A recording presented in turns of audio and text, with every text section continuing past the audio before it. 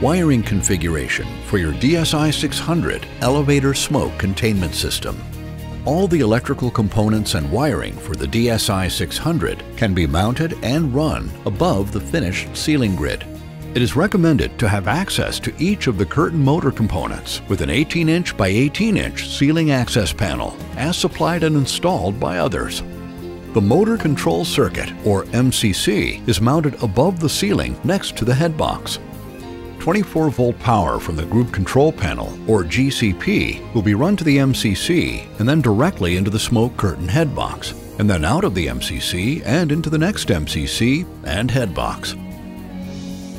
After the 24-volt power has run to the last MCC, the wiring returns to the GCP to complete the 24-volt power loop ring circuit.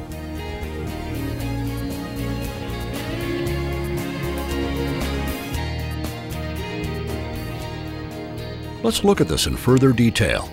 The GCP is to be located in the close proximity of the first elevator smoke curtain. Mounting the GCP somewhere with easy access, such as an electrical closet or control room, works best.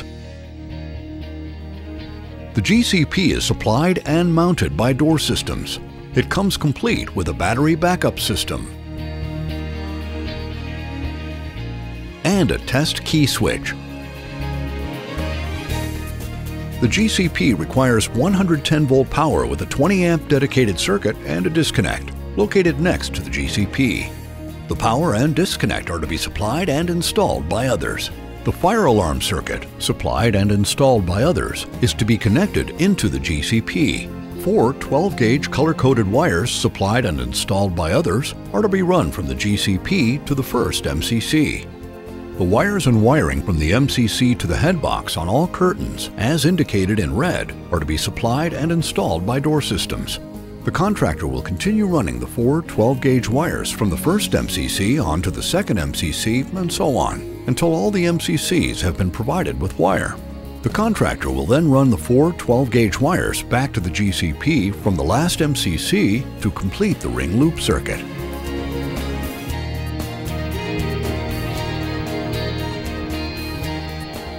One GCP can run up to 5 curtains as long as the complete length of the ring loop circuit is 250 feet or less.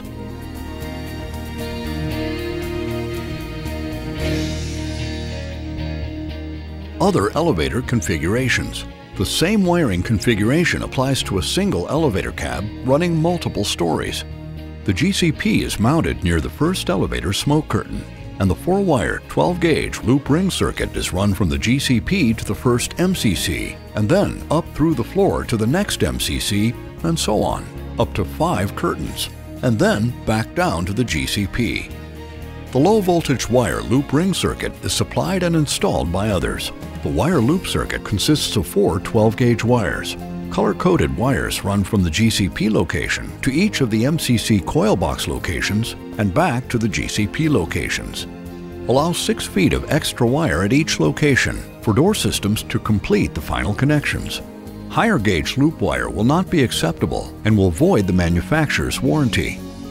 The maximum distance of the entire 24-volt wire loop ring circuit shall not exceed 250 feet in total wire length. The 110-volt power and disconnect are supplied and installed by others. The power must be on a 20-amp dedicated circuit. Supply and mounting of the GCP and the MCC is by door systems. All final connections and commissioning are to be done by door systems. All wiring, including the complete wire loop ring circuit, the fire alarm circuit, the 110-volt power, and the disconnect switch must be installed prior to door systems installing the elevator smoke containment system's curtains.